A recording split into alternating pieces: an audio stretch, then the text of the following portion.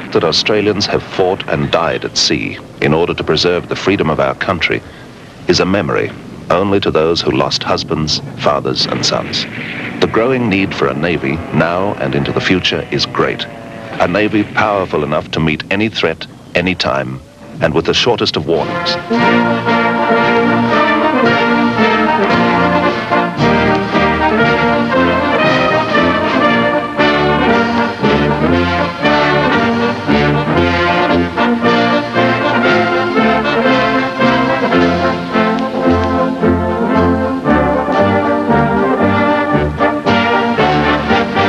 Ours is an island continent, surrounded by seas. Whilst those seas remain friendly and without threat, we enjoy one of the world's greatest and most beautiful seaboards. Should they become hostile, we are cut off from help, isolated and alone. Australia's Defence Force staff said in Canberra today that Australia cannot expect to obtain versatile weapon systems like warships in the warning time which will be available before a threat. The high cost of acquiring warships is often questioned, as the emphasis in the new strategy is on the development of improved maritime capability. It seems to me that there is a strong case for increasing the percentage of the defence outlay.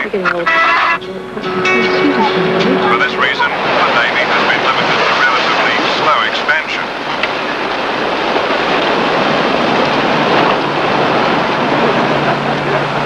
Procurement times should not be ordered until a need for them. In spite of public apathy, the growing need for a navy now and into the future is great.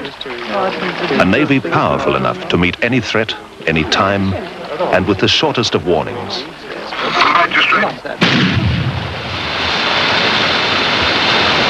This island continent of ours, like all islands, depends upon outside lines of supply for survival. 3/4 of our trade, and therefore our livelihood, relies entirely on the freedom of those sea lanes. By the end of this decade, up to 80% of our energy requirements will come by sea. Cut off this energy flow, even hundreds of miles away from our shores, and Australia will be brought to a standstill. Industry is paralyzed without a steady supply of coal, iron ore, and other raw materials, nearly 2/3 of which is carried by sea. Sink the interstate bulk carriers and industry stops. Blockade our trade routes, sever our supply lines, and Australia can be quickly brought to its knees. Its defence forces crippled. Australia's need for a strengthening navy is greater today than it has ever been. An independent and powerful deterrent, capable of defending those trade routes well outside the limits of shore support. You are about to see what is being done to keep Australia's navy strong and growing stronger. The constant training, building, and exercising needed to keep pace with the international uncertainty of our times.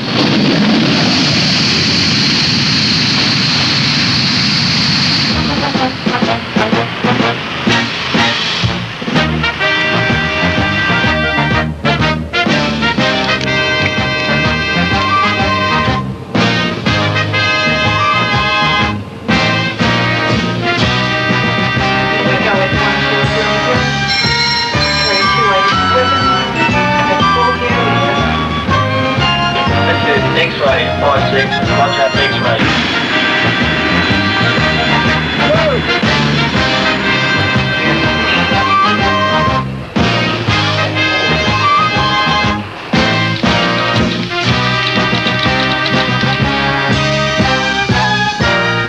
As you can see, the X-rays.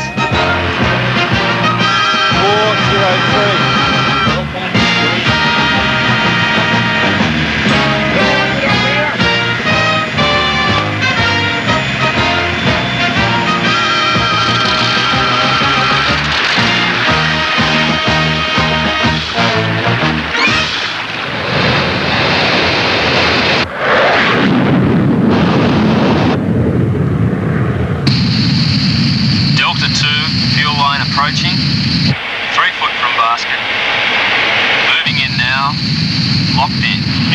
Contact, sir. 090, 120 miles.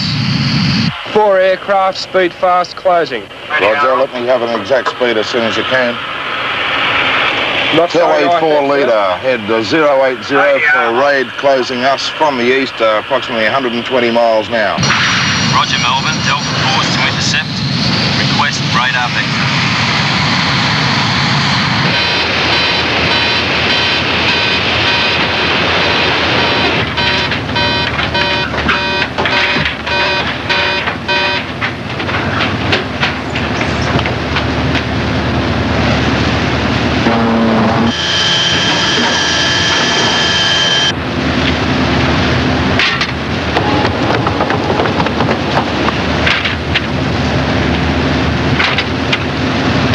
Conclusion 138.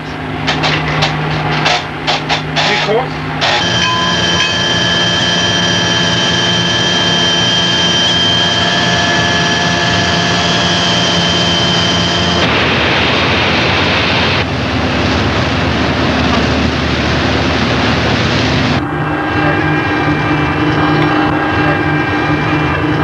This is Kilo 16, bird affirm, 80.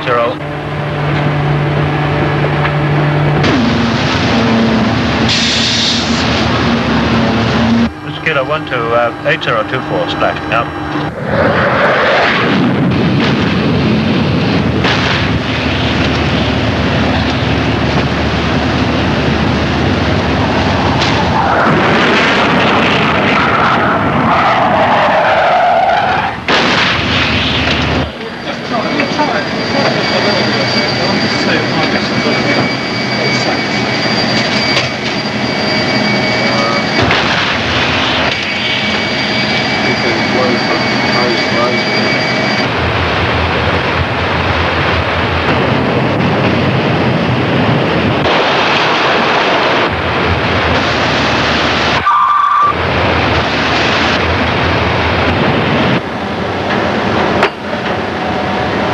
Bearing is that. Green 89. Range that. 7 minutes. Attack teams, close up. Attack teams, close up. TCC at OP, standby, target set up. On them.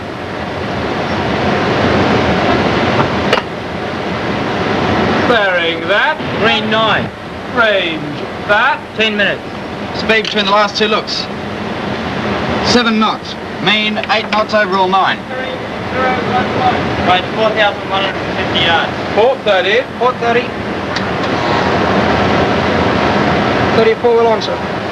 Steer 320. Stand by the bow salvo. Stand by the bow salvo. Foreign stopping. Bring 1, 2, 3, 4, 5, 6 tubes in the standby state. Roger, select number 1 tube. Stand by. Fire. Fire, 1 fire. 2 selected, ready to fire. Seeking leader 1, seeking 2. I have you on radar. Jump at 270, 6,000 yards to investigate data. Over. Seeking lead, Rog. Up front, stand by to jump left onto 270. Roger. Sonar contact 277, 2,540, classified enemy submarine. Roger.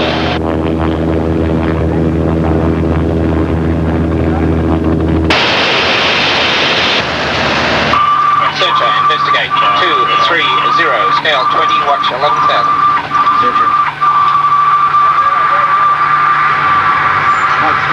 Kilos. 3 hot.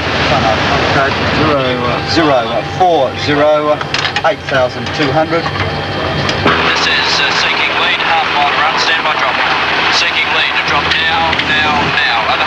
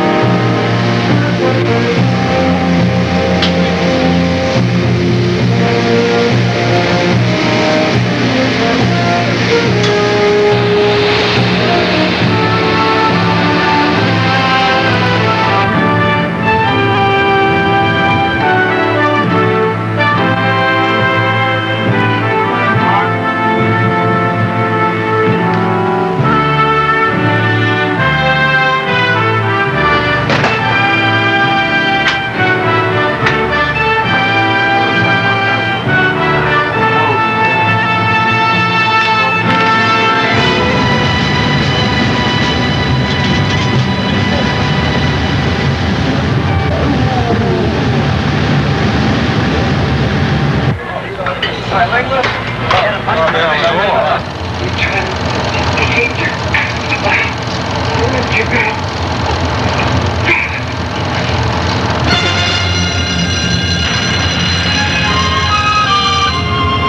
overboard at port side. Man overboard at port side. Stand by to recover. Swimmer to the watch and close up. Plane off.